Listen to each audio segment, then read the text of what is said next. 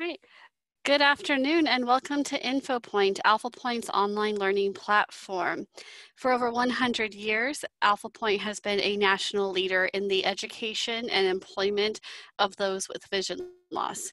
Today's webinar is Expanded Core at Home. And I just realized it still says independent living skills, but today's topic actually is assistive technology. We just wanted to see if you were paying attention. And joining us today is our Youth Services Manager, Jake McLaughlin. Say hello, Jake. You have to actually unmute yourself. Hello, how's everybody doing? I hope you're doing great and it's not raining on you too bad as it is here in Kansas City. So thanks for joining. So we're going to get started with a little bit of housekeeping. So this presentation is designed with accessibility in mind.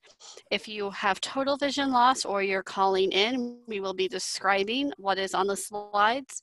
For those who have low vision, the slides have a black background with large yellow point font. If you are using color inversion software, you may have to flip it off.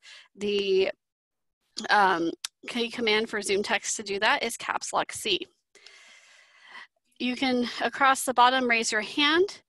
There's also a chat box feature, so there should be a ribbon at the bottom or top of your screen, depending on how you have your device set up. It may go away if you're not actively using your mouse or if it's a touchscreen device touching the screen. So if you wiggle your mouse or touch the screen, that will bring that back up. You can go into the chat box to share different resources, or if you have a question, you can go to that question and answer box that kind of, for those with vision, looks like speech bubbles. It says Q&A, and we will have a question and answer portion at the end of the webinar. So our objectives for today's webinar, we do want to, again, list the 9 areas of the expanded core. We want to explain the importance of assistive technology as it relates to the expanded core curriculum, and we want to discuss strategies to use at home. So a little bit of background, 80% of learning is visual. That's how our brains are hardwired. That is how our society and our schools are set up. That means for our students with visual impairments, we have to be more strategic in how we teach certain things. That's where the expanded core curriculum comes in, and it aids in concept development. Now, we talked a lot about concept development in some of our previous webinars, but in a nutshell, a concept is sort of an overarching category. So you might have a concept of a restaurant. And within that concept of a restaurant, you might have sit down, white jacket, fast food, drive-in. All of those are different types of restaurants, and they fall under that umbrella of the restaurant concept. For our children with vision, we don't have to explain that as strategically because they can see all those different types of restaurants as you're driving down the highway and what the difference is between them. So we don't have to do as much instruction. But our students with visual impairments have a harder time being able to observe from a distance. So that is sort of what the expanded core helps with, is developing those concepts. And it helps us make education accessible. So we know that our students need different skills to access the general education classroom than their sighted peers do. And that's one more part of the expanded core curriculum. So we have a graphic here explaining the expanded core curriculum. This graphic comes from www.perkins.org/school/ECC. And of course, ECC stands for Expanded Core Curriculum. So in the center of this graphic, in a gray circle, is core academics. That's everything that students traditionally learn at school, and it's shaped kind of like a puzzle piece. Surrounding that are more colorful puzzle pieces representing the 9 areas of the expanded core curriculum that are needed to access that central core academics. Starting from the 12 o'clock to 1 o'clock, in orange we have sensory efficiency. From 1 o'clock to 2 o'clock in gold is assistive technology, which is today's webinar. Right at the 3 o'clock in dark blue is orientation and mobility. From 3 to about, from 4 to 5-ish, I would say, in kind of a dark magenta is social interaction. Right at 6 o'clock in green is self-determination. Between about 7 and 8 is independent living in brighter pink.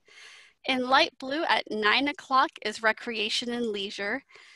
Between about 10 and 11 in purple is career education, and from 11 to 12 in red is compensatory access. So Jake, when we talk about assistive technology, what do we mean by that? Thanks for explaining everything to our viewers, Jess. But to answer your question, assistive technology are the tools that individuals use with disabilities to help enhance or access different learning materials. This can include electronic equipment such as mobile devices or switches, portable note takers, computer software that range in a variety of different types to meet the individual's needs, screen readers, keyboards, software, braillers. We could go on and on about different types of assistive technology, but it's the tools that help people that are visually impaired and blind access technology in the way that they need it. So some of the examples of assistive technology, one for our students with multiple disabilities is a switch. This is a device that can turn on something, for example, a toy to help teach a student cause and effect. We're not going to get we're not going to talk a lot about switches today because we're trying to focus on technology that is free or easy to obtain. And so for those parents and students with multiple disabilities, you probably either already have switches in your home or you would have a hard time getting them over the summer with school being out. There's mobile devices, so those could be devices that are specific, dedicated devices like a handheld magnifier, or it could be something like your tablet or a cell phone and the apps that you use to make it accessible. Of course, computer software. That's probably, I think, the first thing everybody thinks of when they think of assistive technology, and we'll talk about what some of the options are that you can be using with your student at home. And then our low-tech devices. So those things that don't require any plugging in, but still fall under that umbrella of assistive technology.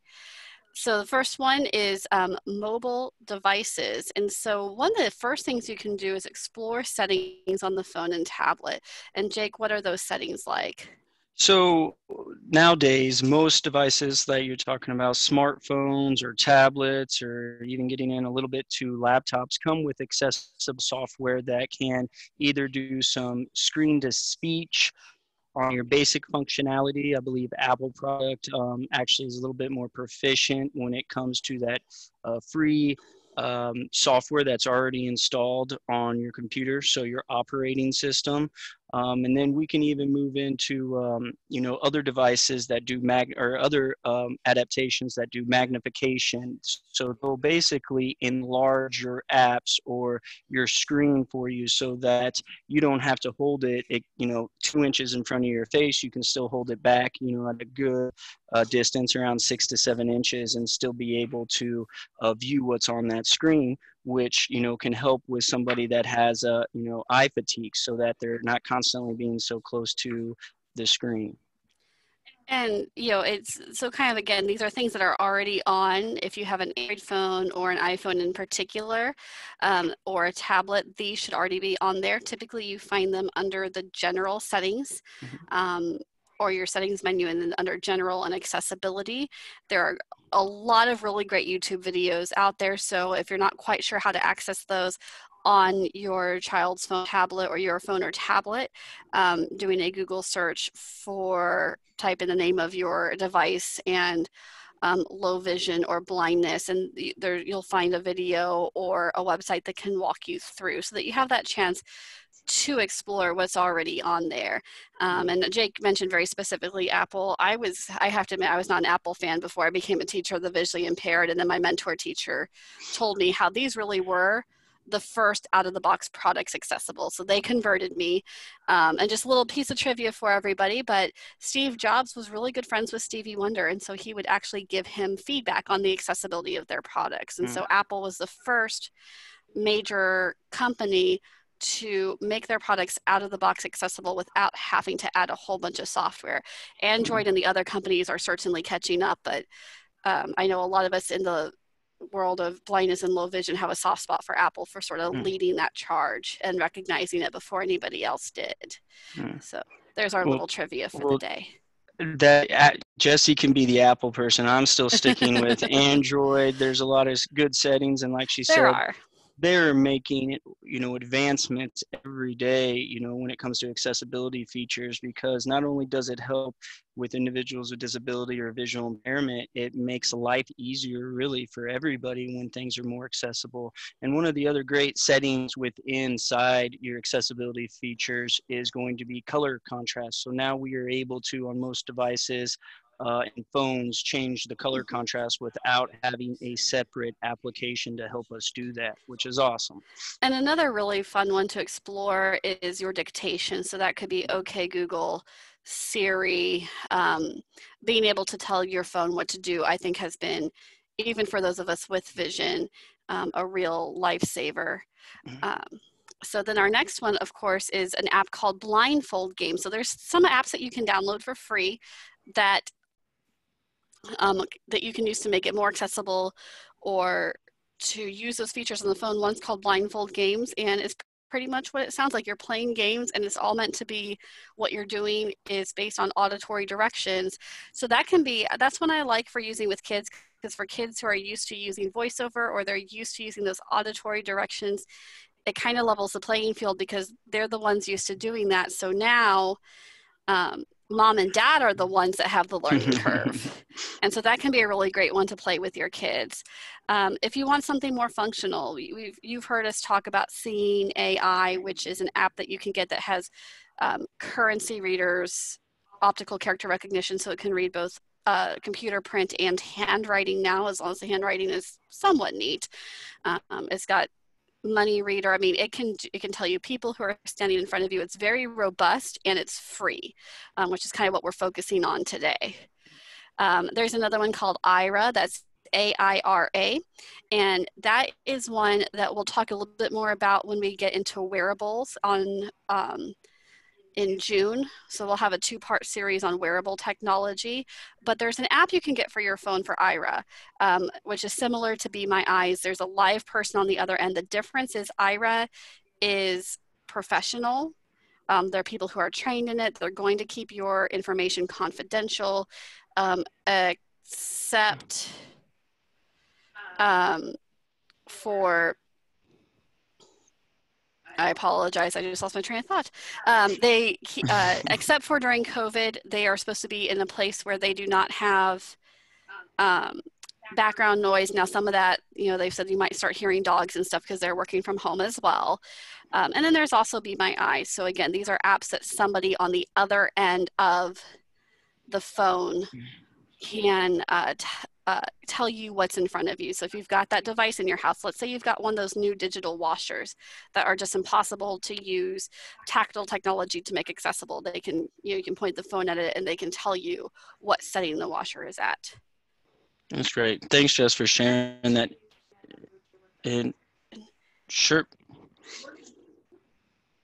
Switch for just a second, and Jake is going to start talking about software. Jake, do you want to come run the computer with the... Sure. I apologize about that.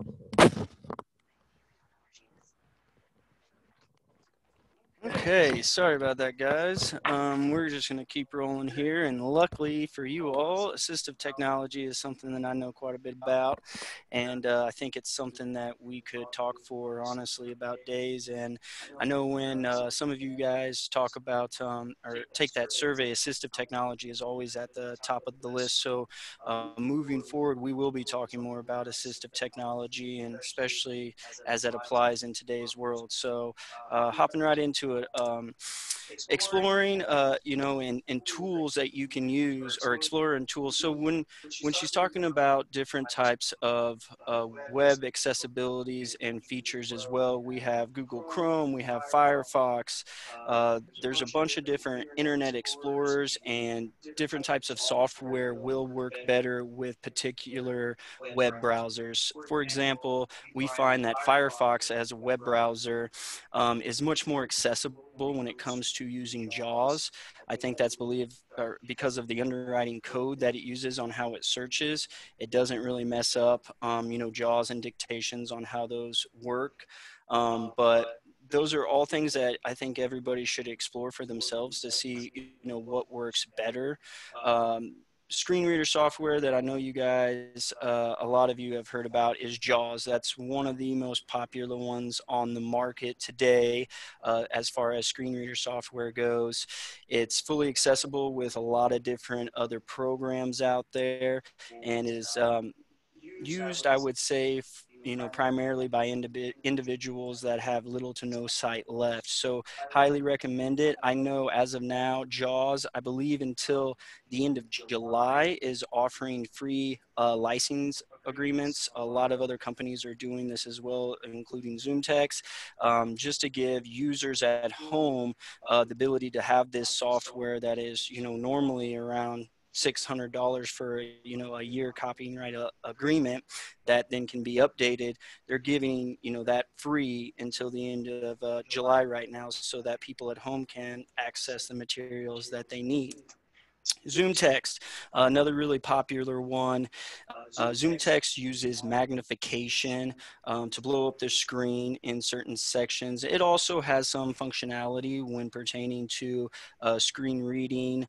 It's limited in this fashion, but can be very helpful for somebody that may be losing their vision over a period of time, and then slowly helping them transition into JAWS. Now, a couple years ago, Fusion came out, which was a combination of both of these programs put together. It had some popularity and is still being used today. We hear that it may end up phasing out here within the next couple years, just because the amount of users that have applied and used that program have been lower. Typically, if you're a JAWS user, you're going to stay a JAWS user. If you're a ZoomText user, you're going to stay a ZoomText user. And just like all of us, once we become comfortable and familiar with a certain software product, that's what we want to keep using. We want to stay with it because that's what we know. We don't overcomplicate things. So by far, JAWS and ZoomText are two of the most accessible softwares that we hear and talk about and use even at Alphapointe today. Dictation software, I believe that this is awesome for sighted individuals as well as visually impaired or blind. And basically, you dictate what you want the computer to do. So it does take some training to get the dictation software to understand the words and the vocabulary that you are using. It does not actually take that long. I even use this a lot in college. So I would dictate to the computer what I would want it to write. So it makes writing a 23-page term paper a lot shorter, especially with how fast I talk. So I'll make sure I slow it down a little bit. But dictation is also a great software for individuals that maybe have mobility issues or can't access the keyboard in the same type of fashion, but want to be able to keep up with the good speed of how everybody else, their work colleagues or peers, are doing as well. So good stuff. And all this software, you guys, I know there's going to be free license agreements up to a certain date, but typically this is software that does cost individuals money to get, and then updates come out and you can purchase some updates, or some of those are free, just to make sure everything's working appropriately. Moving on, activities, low-tech kind of devices. This is something that Jesse still uses today to work on different type of math problems. It's been around for ages and ages and ages. It's very simple, low-tech. I've even seen individuals make their own abacus. We do sell some of these in the Connecting Point store that can't come into right now, but you will be able to order those. These are online, but it's a great resource. It's very low tech, and it's a great strategy and tool to teach beginners, how to add and subtract, and, just keep track of numbers. Braillers, these come in all sorts of, different sizes and shapes. They've been around for a long time. It's another low tech kind of device, but, today, and today's world, we have what's called refreshable braillers, which I think have been a huge turning point for someone to be able to keep up with Word documents and not have to have those in your traditional Braille material on paper. So essentially a refreshable Braille display, which I thought would be next, it takes the element of a Braille transcribist out of the picture. So if you have a teacher or a boss, submit to you a paper in Word format or even through an email, it then translates that into Braille, depending on how many or how big your brailler is and how many lines that you're working with. They come again in different, sizes and shapes, and also functionalities on what they can do as far as pairing or Bluetooth or connect to the internet. But it takes that information and it translates it back into Braille so that the individual can read it. And then at the end of a sentence or a line or a topic that they have just read about, then they can hit a button that refreshes that Braille that pops up the next sentence so that they can move on. And then vice versa, you can write something in Braille and then that will be transcribed back to a Word format or text. So essentially you're cutting out the middle person that had to do that before.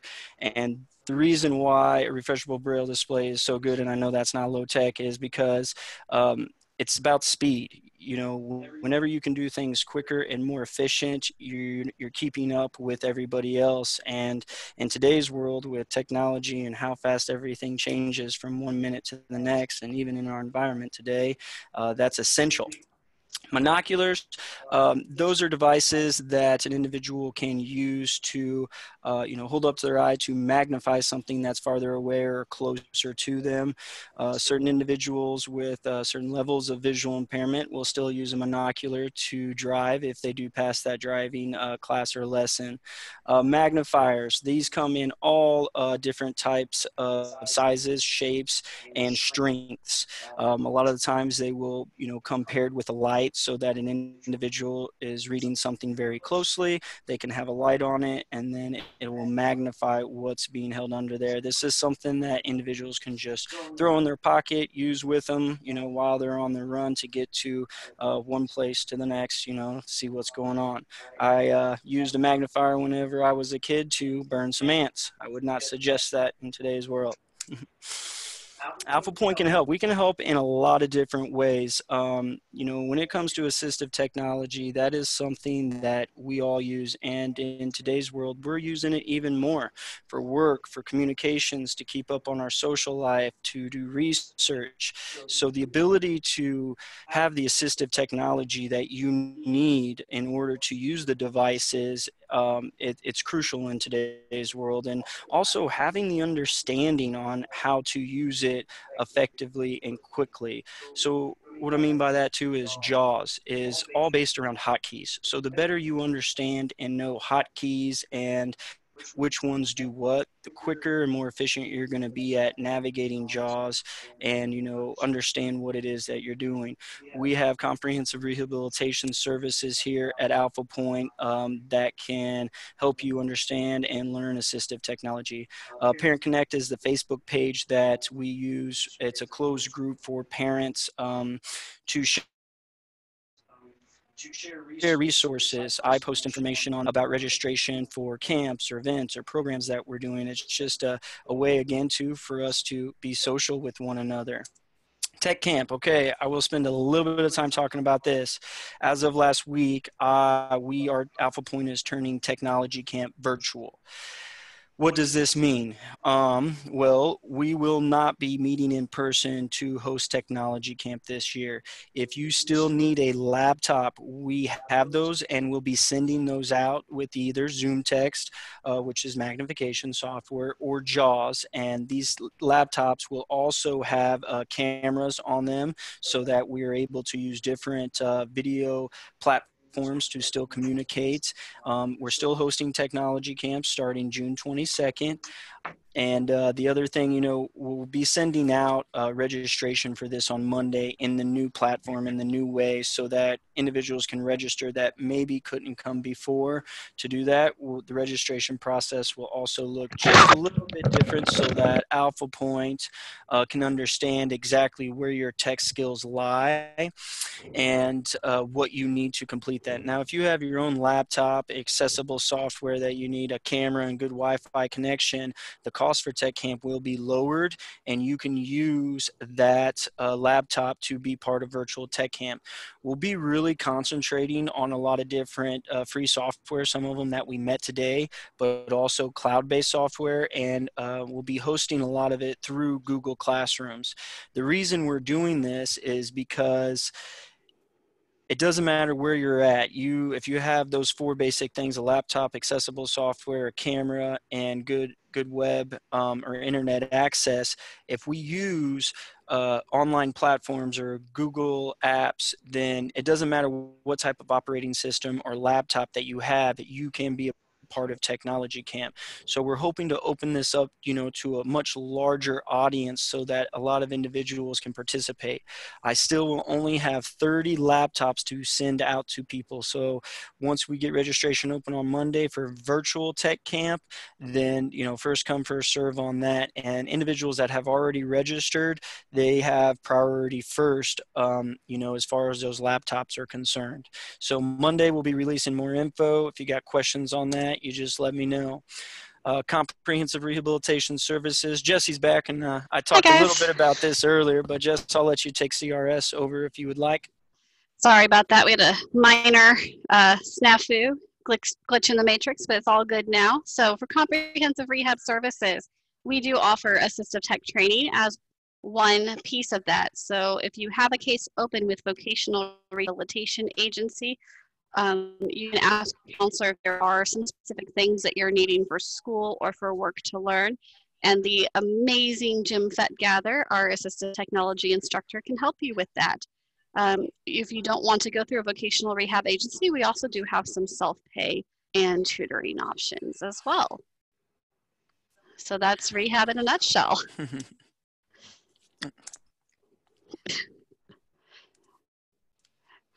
And then, of course, while Jake is working the computer, we have the Connecting Point store. Yeah. So some of those low-tech solutions, such as the fixed handheld magnifiers, you can get from the Connecting Point. It is by appointment only right now due to COVID-19. But if you call 816-237-2020 or 2020, because, 2020 vision, we're so clever. You can make an appointment to visit the store, see what kind of things we have. We have a lot of low-tech solutions. So we have monoculars, we have fixed magnifiers, we have talking watches, talking alarm clocks, all of those sort of lower technology devices that you can use just throughout your day to make things easier. So before we get to questions, we do want to say thank you for joining us on our Assistive Technology Expanded Core at Home. This is a topic that we will be delving into further. So on June 18th will be the first of our two-part session on wearable technology. That one will focus primarily on technology for low vision users that provides magnification, because we know that wearables are a big question on everybody's mind. And so we want to say thank you for joining us. If you are wanting to support our mission to help those with vision impairment achieve their dreams and aspirations and help provide amazing content like this, go to www.alphapointe.org. There is an E on the end of Alphapointe, and there you can donate. You can also call 816-421-5848.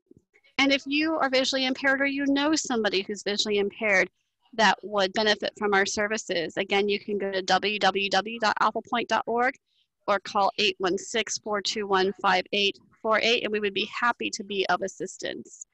So the next question that we have, Jake, is, Are you going to have adventure camps this summer? Yes, we are still planning on having adventure camp. We've made a lot of modifications and we will be releasing that registration soon. We just had to make sure we understood everything that needs to take place at camp to ensure the safety of, the campers and the volunteers and the staff. Now, the one big update on camp that I can tell you is we will be combining camp this year. So traditionally, we've had a day camp for younger campers and an overnight residency camp for those older campers. We will be combining those camps this year to have a larger camp with more groups, so that will give us smaller numbers. That information will be coming out here very soon on how to register and where you got to sign up, what paperwork you need to submit, and all that good stuff. Again, you can email me. I've been just a little bit slow on getting back to some of those emails about Tech Camp and Adventure Camp because I didn't have all the answers yet. So as of yesterday, I have those pieces. I've been replying to those emails to let people know camp registration will be out soon and on how to do that. We do want to say thank you to everybody for your flexibility and bearing with us as we try to reimagine what our services looks like during this time. We want to continue to serve your children, but we also want to make sure children are safe. And I can say that having watched what Jake has been doing, that I would trust my kids with him in a heartbeat. They're really making sure that everybody's safe. I've been spending the night here at Alphapointe to make sure that we figure not out. Quite, yeah, not quite, a lot, but a almost. Lot, yeah. So just to Almost. make sure, I think, and the staff here of everything, so that we're just very well prepared on how to serve our campers and our students and our clients, because by far that is, like what Jesse was saying, our number one priority. So it's just taking us a little bit to figure that out, but we're there and we're going to push forward together.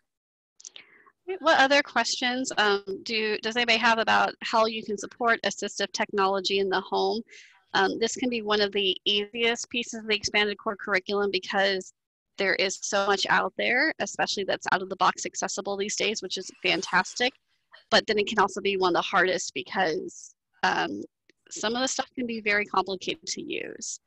But the nice thing is that we are seeing companies like Freedom Scientific offering up licenses for free through June 30th. I told them to the end of July earlier because I didn't know. So June 30th. Last I heard, yeah, so through June 30th for Zoom, text, and JAWS. And of course, anything can change at any time with the virus. But it's nice to know that there are companies out there using that as part of their response. And Jake, I don't know if you mentioned this, but Tech Camp, if you get one of our computers, it does include a free license for a year, right? Correct. It does. Either a Zoom text license or a JAWS license, depending on what type of accessible software your camper, your child needs. All right. Well, if there are no other questions, that means Jake was just super duper thorough in answering the questions. Don't forget to join us next week as we continue our journey through the expanded core curriculum.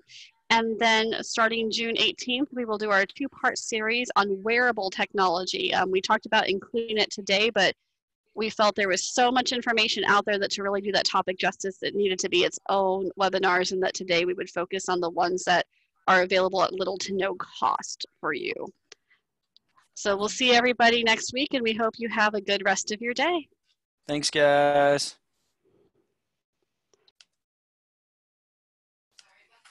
You're fine.